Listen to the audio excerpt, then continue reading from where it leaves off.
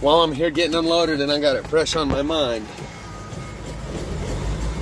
I've had a couple of people saying in the comment section, I shared your videos about that plasma fire stuff, and this ain't about sharing the plasma fire in my video. It ain't about me, and it ain't even about the content of the plasma fires themselves. At least not in the way that you might think.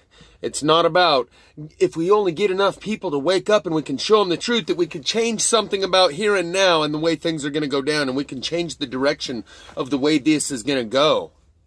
It ain't about that. The only reason to sound the alarm about the plasma fires is to be on record as someone who was able to see it and courageous enough to say it. Smart enough to see it, courageous enough to say it, and not in order to change the way that things are going here and now. And the other thing about the plasma fires and how it relates to the mask, and by the way, in my sermon called Fiery Sermon from the Valley of the Shadow, I relate the plasma fires to the mask 6 months ago. Now, you can all see what I can see. And that is that the people don't want the truth. Prior to the mask and the COVID, all the truthers were like, oh man, if we only had a chance to show everyone the truth and we could wake them up. Now, you've had the chance to show them the truth. This is what we call a false flag. Hegelian dialectic. Problem, reaction, solution. All in order to implement a solution that you would have vehemently opposed prior to them introducing you to the problem. And they introduce you to the problem, COVID. Get your reaction. What must be done about this? Save me, save me. Solution, vaccine. 1, 2, 3. And the evidence is all around you and the numbers show it. And there are even professionals that you can get that realize something's going down here. What this has shown you is that your friends and family and the people around you don't want the truth. And you have endless ammunition to fire truth. Carpet bombing the matrix with truth drops. And it's all around them, and they don't want to see. So it's not a matter of, oh, the Illuminati have kept these secrets from us, and if only we had a chance to free the truth, and we could show the people, and the truth would set them free. The people don't want the truth. The truth is all around them now, and that's what this last year has shown us. And my question to you now is, what is it going to take until the point where you're willing to let them go and accept that they're irredeemable? They will not go through those 5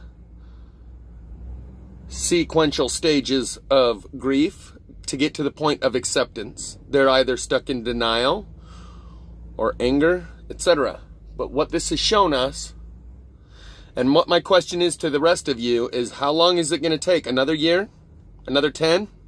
How much more truth do you think might need to be dropped all around them in order to wake them up? And for how much longer? Until you're convinced they're not going to wake up. When you hit them in the head with a club and they don't flinch, and you hit them in the head with another club 10 times and they still don't flinch, they're not sleeping, they're dead. And in Vanessa VA's most recent video, she had someone talking about the Mandela effect, talking about how some of y'all talking about how you're going to leave other people behind and they're going to be a separation and y'all going somewhere. I ain't leaving no one behind. Well, then you stay here with them. If those are your people, that's what's happening now, is we're getting separated into islands of like-minded people. The law of attraction. And you're going to be on an island with people like yourself. So be the kind of person that you would like to be on an island with. But that is my question and my statement. One, that it's not about changing what's going down here and now. It's about getting your report card in order so you're on record as having been able to see it and having had the courage to say it when it was important. And just like the plasma fire all around me has shown me this over the last couple of years, that you can, no matter how much truth you got, it doesn't matter if you got a microchip, a sun tunnel, a plasma fire, airborne aircraft carrier, all the black dot craft that were hanging out in the sky behind Mr. MB3 in the Woodbury fire. We'll go over more of that, but some of you remember what I'm talking about. These little black dot craft that were hanging out in the smoke above Mr. MB3 when he's saying, there's the Woodbury fire. Look, right there behind me. See it? Right there? He's not pointing out smoke. The smoke is obvious. But what the plasma fire has shown me is that these people aren't asleep. They're dead. And they will engage in this type of denial that refuses to allow these truths that you show them to affect them in any way. You will not get a response from them. They will intentionally go out of their way to show you and to prove themselves right, that nothing's going to change my world, that it doesn't matter how much truth you present me, I will reinforce my current self-image and worldview. I am impervious to the truth. You have no ammunition that can penetrate my defenses. My mental immune system is perfect. No foreign substance can penetrate this body of information. How much more is it going to take? Another year? Do you think these people deserve another year? Another year of examples of truth all around them that they won't and will refuse to receive? Are you willing to put in another year with them side by side here in the trenches to see if maybe a couple more of them will wake up? How about another 10 years? At what point is there a return on investment? You're losing a return on investment of your own time, effort, energy, and resources. And at what point do we say, okay, empty the petri dish in order to allow higher levels of consciousness to thrive within a cultural environment that allows it to be so, rather than surrounded by people who refuse to allow others to become enlightened and demand conformity to a groupthink, because that's the only power that is inherently given to a person who decides to join the herd mentality, is the power that comes from the power of numbers. And as soon as they join the herd mentality and accept the official point of view and explanation of the world, then they demand that everyone around them do the same, because that's the only way that it empowers them. It is not self-evident truth that has its own inherent power. It is whatever the collective agrees upon is the truth, and the power is the fact that they all agree upon it. And in order for them to get power out of buying into this paradigm, they demand that you buy into it as well, in order that they can have power out of buying into this collective paradigm and abandoning truth. And as the potter's wheel of paradigm spins, these people are like investors. Investors in the paradigm market who haven't let you know where they're really investing until the very last minute, just before the clay goes into the kiln. It's like Matt says, the cement is wet, but it's about to dry. The clay on the potter's wheel of paradigms is still wet, malleable. And just before it goes into the kiln to be hardened, all the investors in paradigm, the wizards that form realities, upstream from the markets in the area of consciousness, wait until right before it goes into the kiln to try and reconfigure it real quick into a world order that they want it to be just before it goes into the kiln. And they don't let anyone else know what world order they're actually invested in and how they're going to try and reconfigure it real quick before it goes into the kiln, and what paradigms they have invested in and have hedge funds against. But that's what's happening right now. We're on the verge of a whole new world. Economic growth. All wealth is knowledge. And all economic growth is learning. And we're on the brink of an economic growth cycle where we're going to learn and grow so fast it hurts. But this is provable. All throughout history, every major economic and minor economic boom in the graph coincides with an increase in knowledge. All wealth is knowledge. All economic growth is learning. And through this paradigm shift, we're about to get a whole new knowledge set and a whole new wealth and a whole new economy to work within. Hold that thought. Someone just knocked on my door. So the plasma fires have been my own personal version of the mask, which has been our collective initiation into an understanding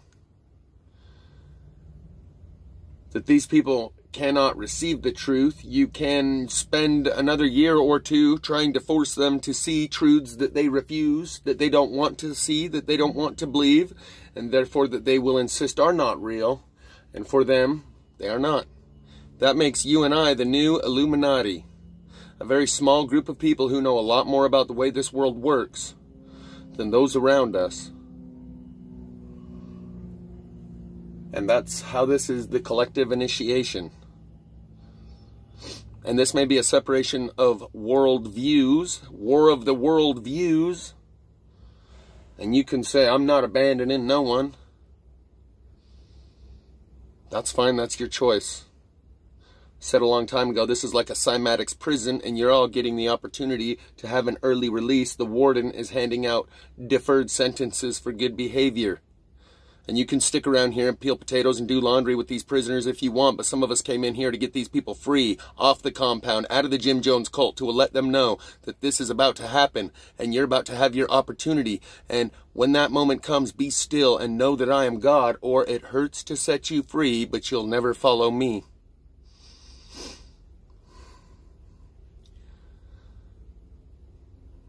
Some of us came into this prison to try and get some of these prisoners out.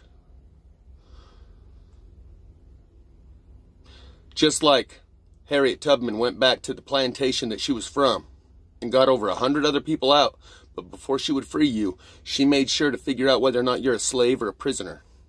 A prisoner takes the first rope that comes to him, first opportunity to get off and get out of here that they can. A slave doesn't want off. A slave thinks that master provides them a good life and they couldn't do it on their own outside these walls, and they'll try and tell master, hey, there's someone over there trying to escape. In order to get in better with master, they will defend Jim Jones. When the OA team comes to break you free, they will defend Jim and say, Jim, the infiltrators have come to penetrate our paradise. Those are the shape-shifting, interdimensional, demonic. You're going to defend the slaves, the slave masters that gave you the paradigm that you believe in, that I spoke of in the sermon called Fiery Sermon from the Valley of the Shadow. And if you're going to defend those preconceived ideas that were given to you by Master, who told you you're free, and you haven't figured out yet that you're not, then there's no hope for you, and you'll never get free.